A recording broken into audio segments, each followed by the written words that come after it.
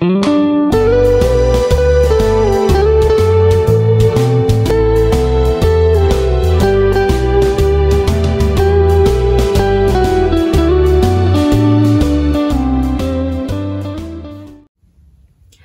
morning, class 6. Today I will be doing the continuation of the same chapter, that is the Gupta Empire. In my previous video, I have already explained you about the Gupta rulers, their achievements and their conquest. So today I will be explaining you about the topic Gupta administration, trade and economy, religion and art and architecture of the Gupta period. So let's begin.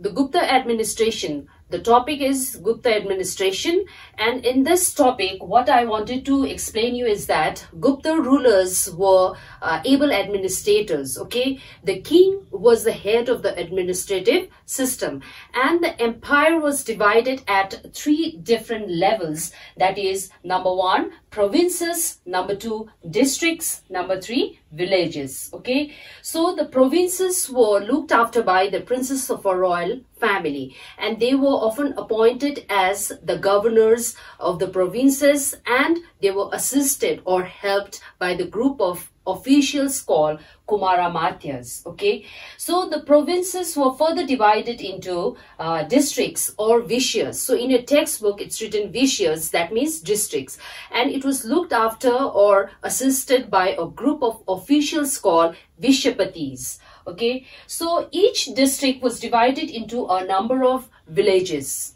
and each village was independently looked after by the village headman. So headed by headman, that means village headman. So here in the Gupta administration, I want to add one small point, that is the Gupta rulers had less control over their officials compared to that of a Mauryan king. So the Guptas decentralized the administration. So the term decentralize, which means the transfer of power or authority to the local government. So the governors, they become very powerful and started behaving like an independent rulers and with no loyalty to the king. So that is why that decentralization of administration was one of the major causes that led to the disintegration or downfall of the Gupta Empire. So next topic that we are going to discuss is trade and economy. So great progress was made in the field of agriculture as well as in the field of trade and economy. So agriculture continued to be the main occupations, and one of the most important industries was the textile industries, where silk, linen, wool, cotton were produced in large quantities. Okay, so other important industries were pottery making, stone cutting, carving and metalworks, especially gold, silver and copper. So trade, the Gupta kings, they had a trade relation with other countries such as Southeast Asian countries as well as Africa and some Mediterranean countries. So next topic in your textbook is education. So Gupta rulers, they encouraged education and learning. So liberal grants were given to the educational institutions. So the grants means sum of money given to the educational institution. One of the major contribution of the Gupta rulers was the establishment of the Nalanda University. So children, have a good look at this Nalanda image of Nalanda University. So this is the image of a Nalanda University, which is a center of Buddhist learning. But the other subjects were also taught at this university, like Vedic literature, astronomy, grammar, philosophy were taught at this university. After this education heading, you have the heading that is religion. So we will talk about, when we talk about the religion of Gupta period, the Gupta kings, they revived Hinduism, or Hinduism regained its popularity during the Gupta period. And number 2 point is that the Hindus, they worshipped Lord Shiva and Vishnu. Okay, most of the Gupta kings, they were the followers of Vaishnavas. Okay, Vaishnavas means worshippers of Lord Vishnu. Number 4 point is that Gupta kings, they perform Ashvamedha Yagna, or horse sacrifice. Number 5 point is that Gupta kings, they were staunch follower of Hinduism, but they had a tolerance towards other religions too. And Puranas were rewritten in Sanskrit during the Gupta period. So here I am going to show you the image of a Vishnu temple, or Das Avatara temple, which is at Devgarh. Okay, which is at Devgarh. And in your textbook, page 99 also, you get to see this picture there in your textbook also. Okay, so this is the image of a Das Avatara temple at Devgarh. So the term Das Avatara means, Das means 10, and Avatara means the incarnation of a Hindu god.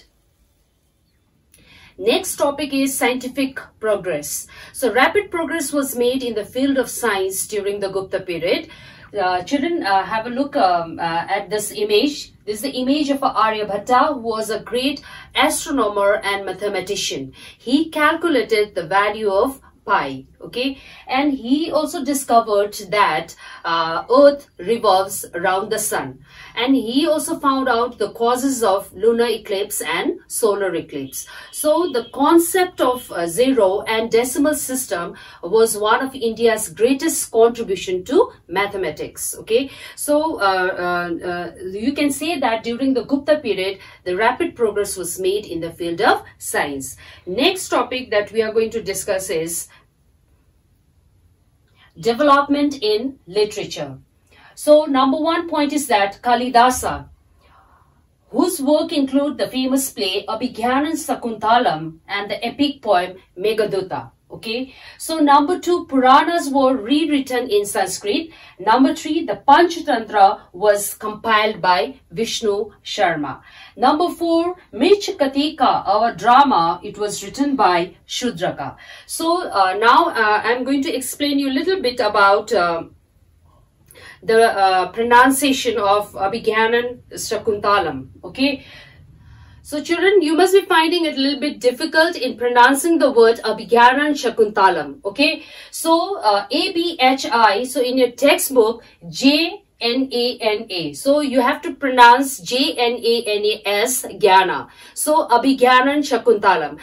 If you want to say it in a simplified way, you can say Shakuntala, written by Kalidasa. Next topic that we are going to discuss is art and architecture during the Gupta period. Okay, so art and architecture and most of the paintings during the Gupta period was based on religious themes only. Okay, so in my previous slide, I have already shown you about Dasavatara temple or the Vishnu temple at Devgarh. Now this is the image of a Buddhist Chaityas at Ajanta caves. Okay, the term Chaityas means the place of worship in Buddhism. So after this, I'll be showing you the slides of some of the paintings that found it in Ajanta caves.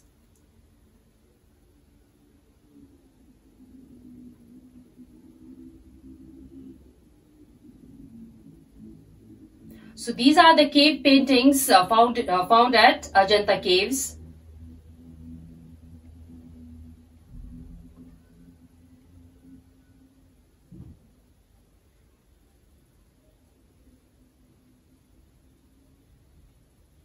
This is the Chaityas.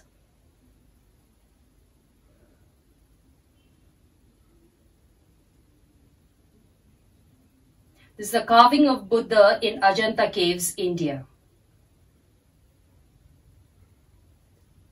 So these are all the cave paintings that you will find it at Ajanta Caves, which is in Maharashtra.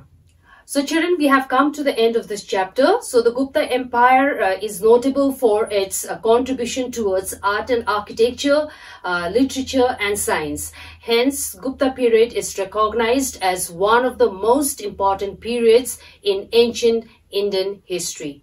Thank you.